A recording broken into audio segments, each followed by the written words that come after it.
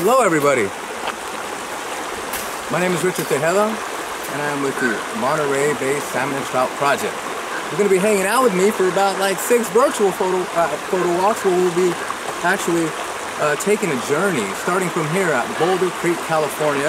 We're actually here at Boulder Creek next to the San Lorenzo River. We'll be starting here and then working our way down to the beach boardwalk where we'll be discussing salmon and trout and their life cycle along the way. Well, you might be wondering, actually, like, what is a salmon?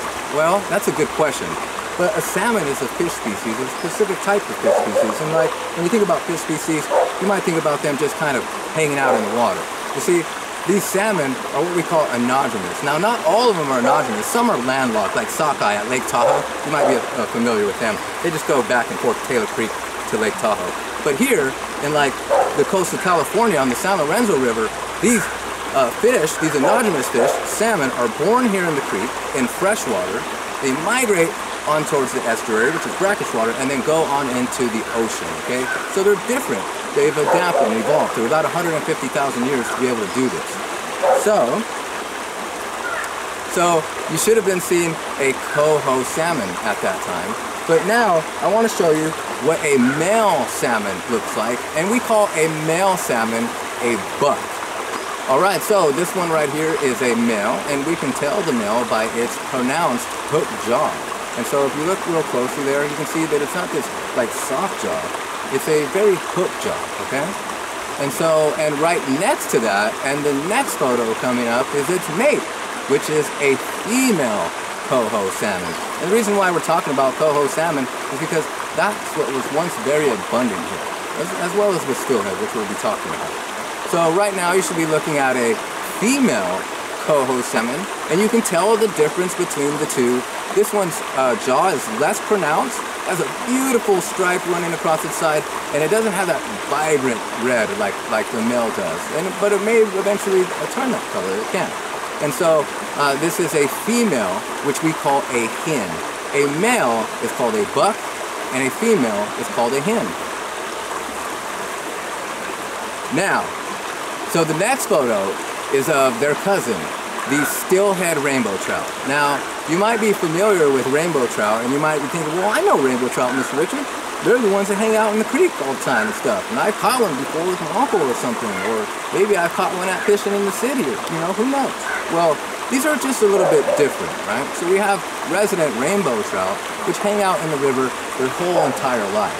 But some of them are special rainbow trout, known as steelhead rainbow trout, and they're genetically encoded. And those ones are genetically encoded to say, hey, you have to go to the ocean. You're going to migrate back and forth, right? And so, so that's how that works. What's very interesting is 2 rainbow trout can make a steelhead rainbow trout. 2 steelhead male and female can make a rainbow trout, or 1 rainbow trout, 1 steelhead can make a steelhead. And so it's very, very confusing. And we necessarily don't know exactly what makes that happen, okay? But maybe you kids can figure that out one day. Okay? And so I do want to orient you to where we're at. So the moderator, by the way, is John Butterill, and he's from Canada, and he's going to pull up a map right now.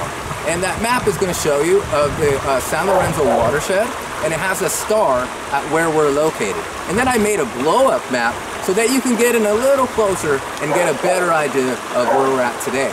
Along our trip of 6 virtual photo walks, or virtual field trips, we'll be placing a star so that you can see where we've been and where we're going, okay? And so we are at Boulder Creek, California. This is the beautiful and miraculous and infamous Santa Cruz Mountains, which a lot of us take for granted. And this is the beautiful Boulder Creek right behind me, coming from like Big Basin, Redwood State Park. And then shortly we'll show you what's behind us, and that is the San Lorenzo River. And right now there's a bunch of people actually playing and have a good time here. So that is pretty cool. So that map, just take a second to go ahead and look at that. And you're seeing that this watershed actually begins at a place that I used to work at, and that is Castle Rock State Park, and Kings Creek is part of the upper watershed, and we're seeing that Kings Creek and other creeks and rain and aquifers and little creeks and things like that creates a bigger river. Oh, kids, I'll tell you right now, a watershed is not a shed full of water. I'm sorry the boats I'm used to, right? But if you go ahead and put your hands like this, we can kind of imagine what a watershed is, right?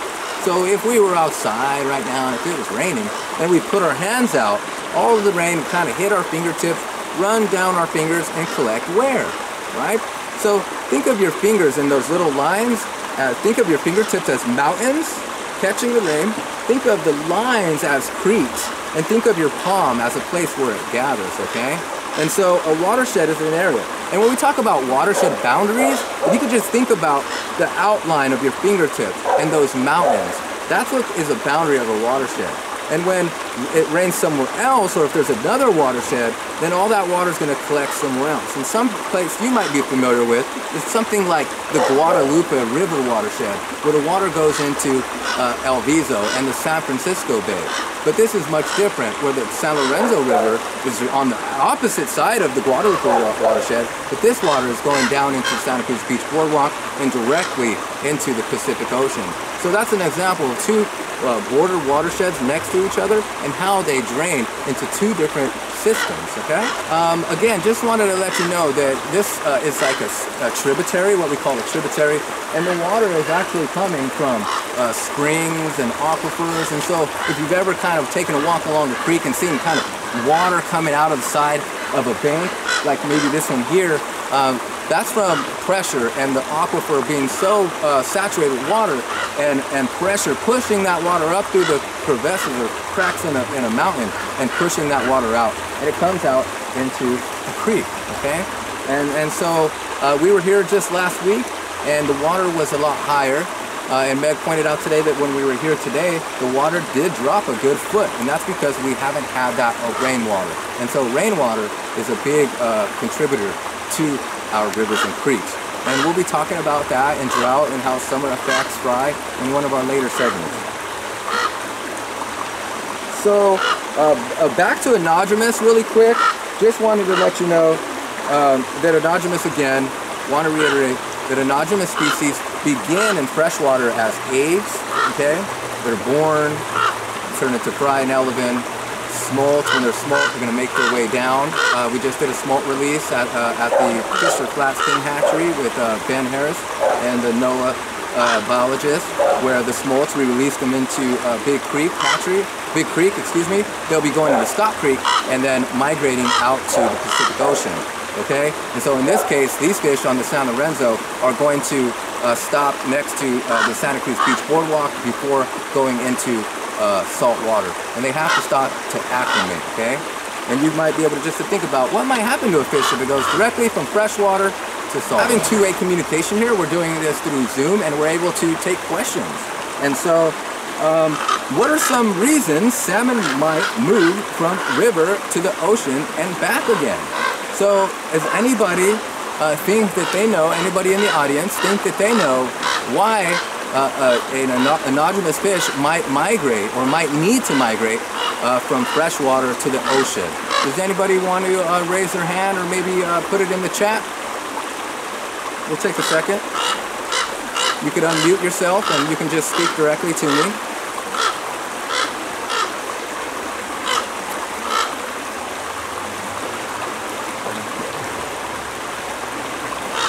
Absolutely, absolutely. So just like we said, you know, Meg said that this dropped about a foot, and so it's going to continue to get lower and lower. Right now we're barely in May, but we still have June, July, and August. And through that time, this water's going to continue to get lower. So about 150,000 years ago, who knows? That could have been the evolutionary thing that happened, was that these fish were smart enough to understand that, hey, in the summer, there's not much water here, so we got to figure something out. And they figured something out indeed, and that is to be anadromous, and the ability to change psychologically and physiologically to be able to adapt from freshwater to saltwater. Now, let me grab my little puppet real quick and see if it's in here. You got a problem with my puppet? What? You got a problem with my puppet? So, what happens, this is actually a sockeye, right? This is not the one from Monterey, it's sockeye. But what happens, kids, is we have a salmon or a trout, and it's working their way down the river in fresh water. If they don't have an area to stop in, such as an estuary, they're going to move straight from fresh water right into salt water, and guess what, kids? They're going to be like this. So they need to stop in that area, okay? And we'll be talking about that more in later segments. So adaptation. So the ocean is full of food, better survival. There's a lot of stuff in there though. They get really big, really small, really big. And then they could be able to migrate back and forth from when the water was low and wait until the fall when the water's high and come back in, okay? So they're pretty smart. Fish are really smart actually. Why do they come up the stream? Well, they come up the stream to spawn, to lay eggs. And so that's what, you know, like we'll talk about like what do birds build when they want to have babies. Well, they build nests. Well, fish build what's called a red bed with two B's though, like the color red but with two B's. And so really quick, what we're gonna do is talk about why and where a fish might look for a location to spawn. So when a female comes into an area, she may be looking for an ideal area to spawn. And that would include a well-shaded area so that the water is cool. So what we're going to do is here at the Monterey Bay Salmon Trout Project, we're really scientific and we're really into some cool stuff. And so this is one of our reed monitors that reads conductivity and salinity and stuff. Did we pass that one? I think that's coming up. Yeah, that one's coming up. Yeah, we took it down. And so what I'm going to do is I'm going to throw this probe in and it's going to tell me the water temperature. And we're going to come back to that. That's important because later in the program, we're going to look at our Salmon Trout Education Program hatch chart from the curriculum, and we're going to determine how many days is it going to take for these eggs that are currently in here to hatch, okay? And we can tell that by water temperature, okay? And so we're going to check it out. Right now it's about 53 degrees, but I think it might be a little colder. And so what makes a good location for spawning? Back to that. Well, if I was a fish, I would love to hang out right here because we have all of this wonderful rock and substrate here known as river rock or noyo rock. And salmon and trout prefer fist-sized rock. And we'll talk about that when we build a red bed in a short second here, okay? But there's lots of vegetation here. There's lots of rock. There's flowing water, which provides dissolved oxygen. There's a canopy, which provides habitat for terrestrial creatures like macroinvertebrates, which are aquatic creatures like stoneflies, mayflies, dragonflies. They all live in the water, but eventually they're going to have a complete metamorphosis or an incomplete metamorphosis and crawl out into this terrestrial area and use these trees and habitat, okay, as habitat. And so what makes an ideal location? Look around. This is it, right here. Flowing water, clear water, cool and clean, lots of shade, and it's a great place to be a fish. The water temperature is 53 degrees. All right, and so the reason why it's so important, boys and girls, if you didn't know, and ladies and gentlemen, or why it's so important to have cool water and shade, is that because the cooler the water, the more dissolved oxygen it can hold for a fish. Now, me and you, we breathe through our lungs, we breathe oxygen. But if you look behind me here and you see this white water, that white water is actually water that's hitting a rock, and it's actually grabbing water from oxygen from the atmosphere and bringing it back down, right? And so this is an ideal location for a salmon or trout to hang out in. Lots of dissolved oxygen, right? And so they breathe just like you and I. They love dissolved oxygen. If the water gets warmer, there'll be less dissolved oxygen. And if there's pollution in the water, there'll be less dissolved oxygen because the dissolved oxygen is what breaks down the pollution, okay? So just like we like oxygen, fish love dissolved oxygen. And just like we'll die without oxygen, fish can die without dissolved oxygen, okay? So, yeah. So you guys want to build a red bed? All right, let's do it. So right now what we're going to do is we are going to move the tripod location over to this area where it's sunny with all this different gravel. We're going to build a red bed and simulate how that works, okay? So I'll meet you over there.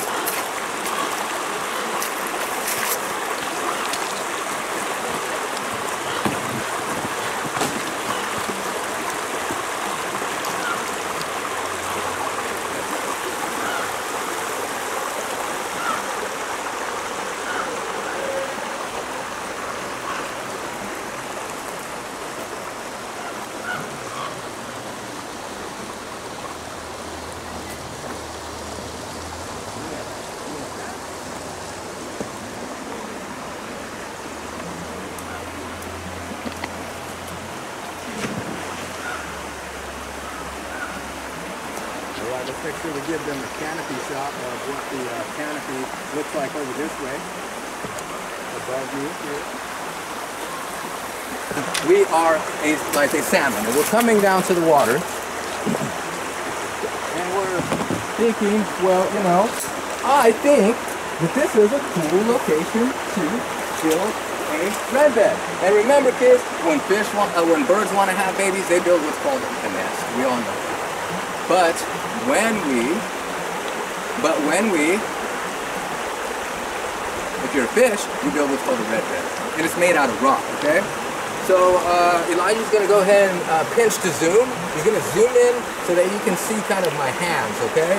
Now, in this creek, it's a very beautiful creek, very clear, where it doesn't seem like there's much pollution. And we have different types of rock substrate here, right?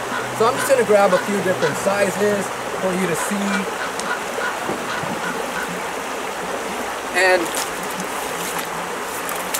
And so when we look at these different types of substrate, there are different sizes, okay? And now you might say, well, what's up with these things? These are like abiotic. These are non-living things. How can a rock be so important to a species? Well, let's talk about it and let's figure it out, right? So when the fish comes into this area, one of the things that she's going to do is not necessarily move the rocks like I do, but she's going to find an ideal location, and she's going to come in and she's going to swim in, right? Because this is this way. Water's coming down this way. Fish don't like to be this way because the water needs to go through their gill filaments. Then you open their mouth, and the water goes in, and it goes through the gill filaments, and that's how they get the dissolved oxygen. So if the fish is backwards, they can do it and all, but it's not the best thing. So this fish is coming in. This fish swims into this red bed area, and she's going to lay on her side, and she's going to flap that tail. And she's going to continue on, and she might come back, and she might swim back around, and she's going to come back around this way, and she's going to flap that fin again. And what she's doing is she's cleaning out the silt and the sediment that is in the water, right? And you can see it. But so eventually what she's doing is removing that silt and digging a hole. And eventually that hole is going to start to look like something. It's going to be eventually start to take form.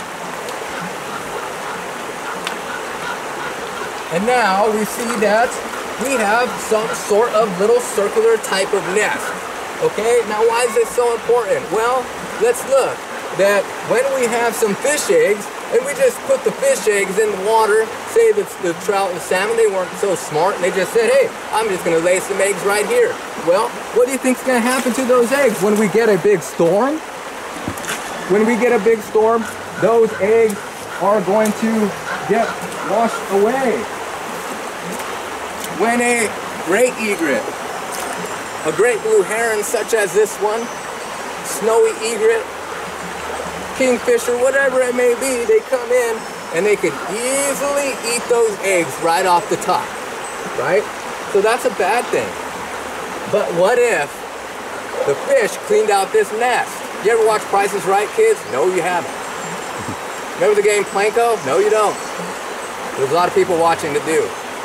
So you get your little egg, and the thing is that when you drop it in the nest, there's little interstitial spaces. Interstitial spaces. Now, not all of them are going to go into the interstitial spaces, but now we've had all these eggs, and now when the great blue heron comes, they're not on top. Some are going to be so down below that they're not going to be able to get them. So this is going to increase their survival rate, right?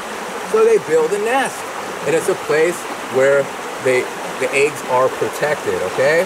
So they can lay eggs about 500 to 1,000, and it's what I like to say, don't put all your eggs in one basket, because what if that one basket gets in an accident or something? Then all your eggs are gone.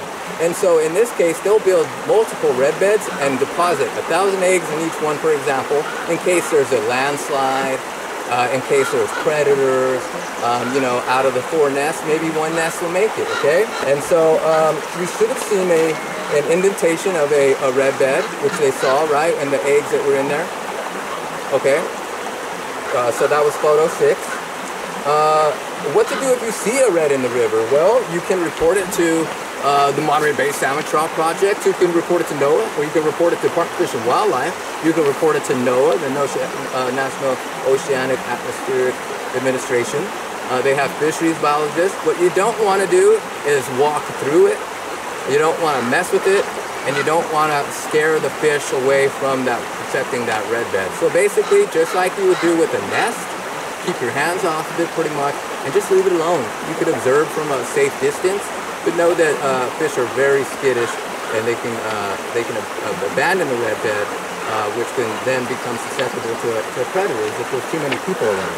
Right? Let's show some predators real quick. And so the great blue heron is just an example of one.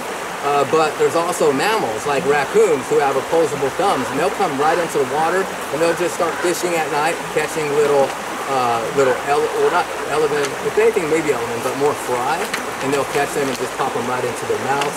And then we have predatory fish like striped bass. And so if you look at that great blue heron, you know, look at that spear. This thing, it curls up like an S, their neck, and then it strikes like a spear.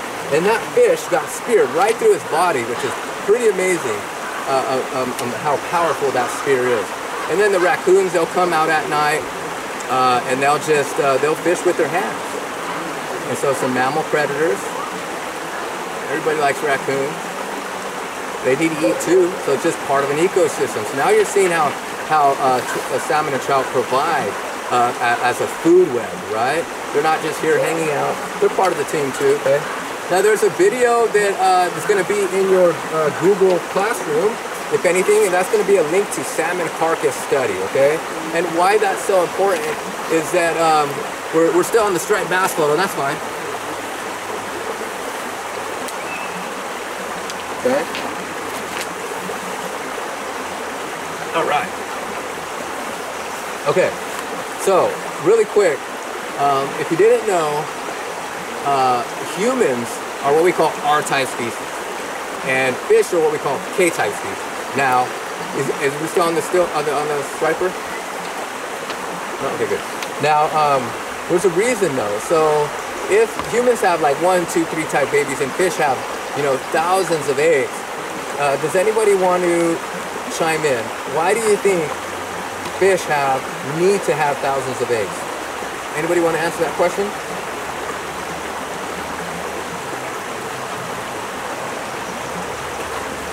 All right, well, it is due to survival rate, right? So humans, we have a high survival rate. We only have 1, 2 babies. You know, if we're lucky, we have triplets and we get driven crazy, right? But fish are R-type species, frogs are R-type species. They have thousands of eggs because they have a very low survival rate, and that is due to temperature, drought, raccoons, predators, humans, just so many things, right? And so that is the difference. One of the things that I do want to show you is our egg to fry display, which are kind of rare to come by these days. But I'll come up to the camera, and what we're seeing here are the actual eggs. Now, clear eggs are unfertile; they will not hatch. But the eyed eggs are fertile. Now, these are no longer live kids, but these are used for educational purposes. And so these are the clear eggs, and not fertile. They will not hatch. Here are the eyed eggs, and those are black dots, or the eyes looking back at you. And then when they hatch, they're known as elevid, and they have that little yolk sac there, okay? We might get into that in a second. And then eventually, they're gonna turn into what's called a fry. So this is the beginning of the life cycle of them. And so this is how real size of what they might look like. And these are Pacific salmon, Chinook salmon egg types here, okay? The rainbow trout, the steelhead egg types are about half the size, actually. They're smaller. Perfect. So yeah, so John's pulling up slide 10, and then we'll see that after they start to change, right? So the egg is laid, it hatches, and it's starting to go through different stages of being laid. It's turning into a little fish. Okay?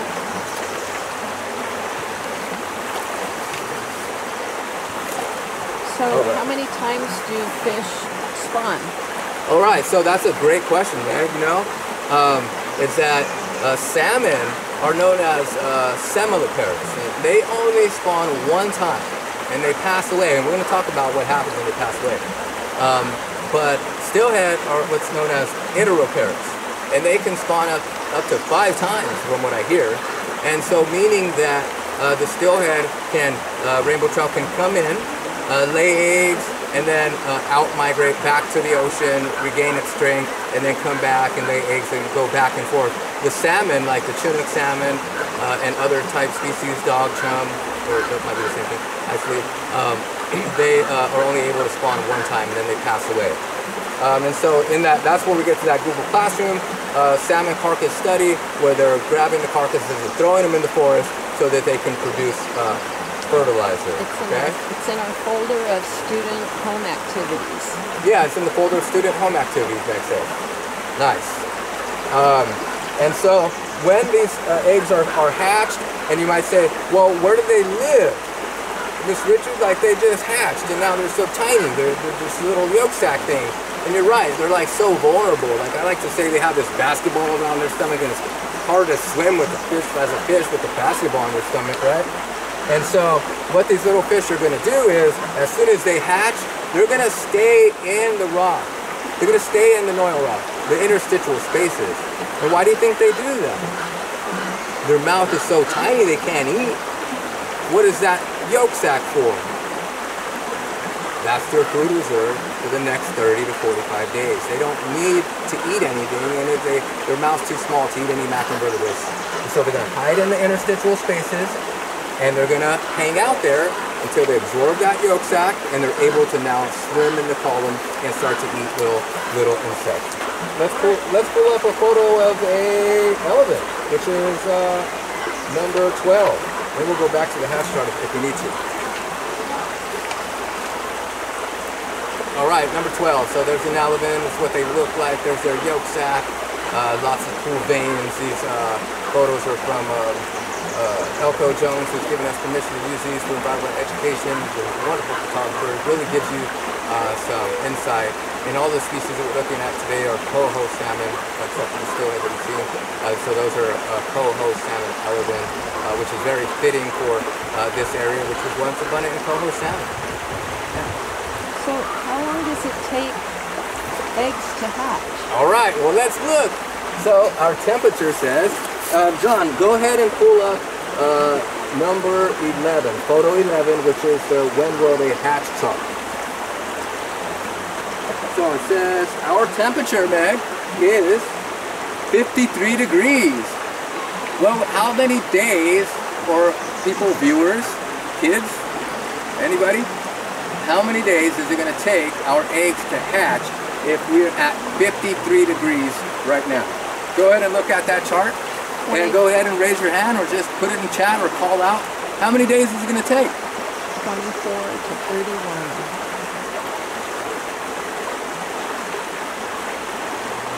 Yes, like 24 to 31, exactly, right? And so we took the temperature, and that's how we get a general idea. And so why is it so important to have cool water? Why would it be bad to have warm water? And what's going to make that water nice and cool? This riparian corridor right here. The riparian corridor is all the green vegetation that you see running along the banks and streams, right? It's this white elder. We have oak. We have redwoods. We have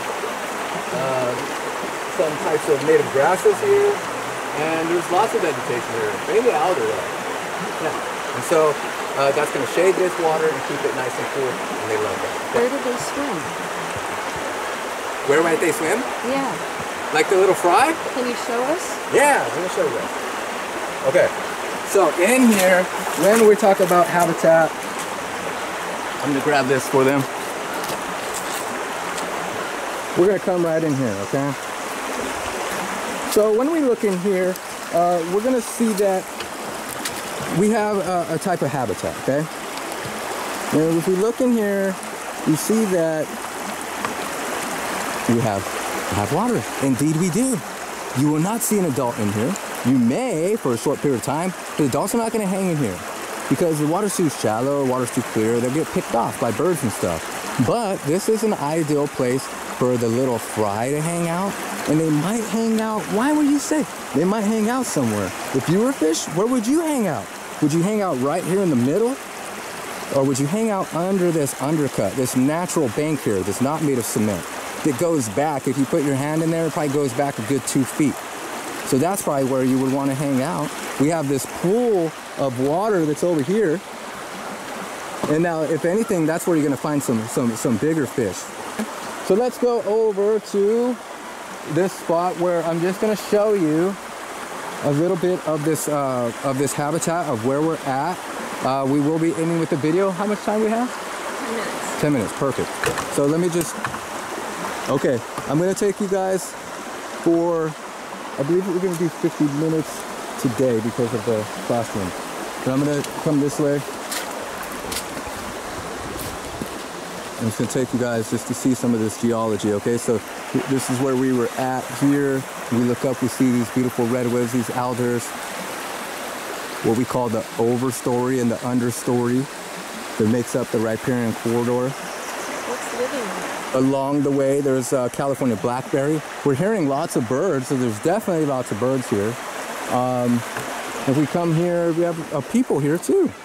There's some nice geology over there. There's just some people just enjoying the beautiful San Lorenzo River. We have to remember that, you know, it's for salmon and trout. It's also for humans.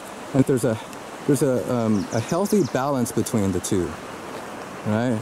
And then we come over here. We see this area over here where it looks like there's kind of some sand. It's from the sediment, and it's from the erosion. So it's almost like beach-like right here. You see some big leaf maple along the way. And I'm just going to set this up so you can see exactly where. So it's going to set you up right here. Okay, so right here we have, coming this way, it's the San Lorenzo River. And then we were just right here. And so coming down this way is where the Boulder Creek comes in. So San Lorenzo, and we call that a tributary, okay? A tributary. And tributaries have numbers. I think this would be number 1. Boulder Creek, and then a tributary from Boulder Creek would be number 2, and then a tributary from that would be number 3, and so on and so on. We'll come over here, just want to show them some of the willows. Don't trip on that log there. And so, for example, we have this beautiful willow, and we have these beautiful catkins, and these catkins are the reproductive part of this willow. So a lot of willows, red willow, a royal willow, different types of willows. And these are water-loving trees, if anything. Willows are kind of shrubby though. And then we come over here and we see a beautiful maple, like a big leaf maple that is in here. We also see some alder. So it might be a white alder here. And then we have some type of maple below. Okay. And then over here we have a great example of some habitat. Where we have a riffle, and then that riffle is going to turn into a pool. So come on over this way.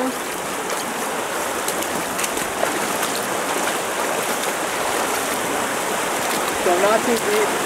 It gets a little louder. We're seeing where that dissolved oxygen is picking up. Over here it's real stagnant. People love to swim, but the fish don't like this area probably because the water's not moving so good. But over here, if there's a fish, the fish will be hanging down at the bottom, just breathing in all of that dissolved oxygen and waiting for insects to float down so that they can gobble them up, okay? At our next session, we're going to get really scientific. We're going to be busting out some microscopes, some equipment, some magnifiers, tweezers and things like that. We're going to be looking for macroinvertebrates. This place is loaded with aquatic insects. We have about 5 minutes left, so let me just show you a couple before we take off, okay? So you're not going to be able to see these too closely until our next session. But if we see right here, it looks like a stonefly, and we can see it moving around. But if I put water on it, it'll move around more. Let me try it. There it is. See, it's moving. So this is an aquatic insect. It's a macroinvertebrate. Fish don't eat McDonald's, boys and girls. They eat macroinvertebrates, and this is a stonefly, and eventually the stonefly is going to metamorphosize and it's going to fly away. So like you might be familiar with the dragonfly. Well, not a lot of people realize the dragonflies only live like one week in the water, excuse me, 1 week out of the water. And so when they're flying, they can die in midair. And so fish do eat dragonfly larvae. That might have been something. Might have been the beginning of a caddisfly home. Let's see what else we have on some rocks. Might be a caddisfly home. And so next week's gonna be great. We'll bring some trays out. These little things are homes as well, okay? So sometimes we'll knock on the home and see if anybody comes out, right? But most likely that's a caddisfly home. And then on this rock, oh, look at that. Nice.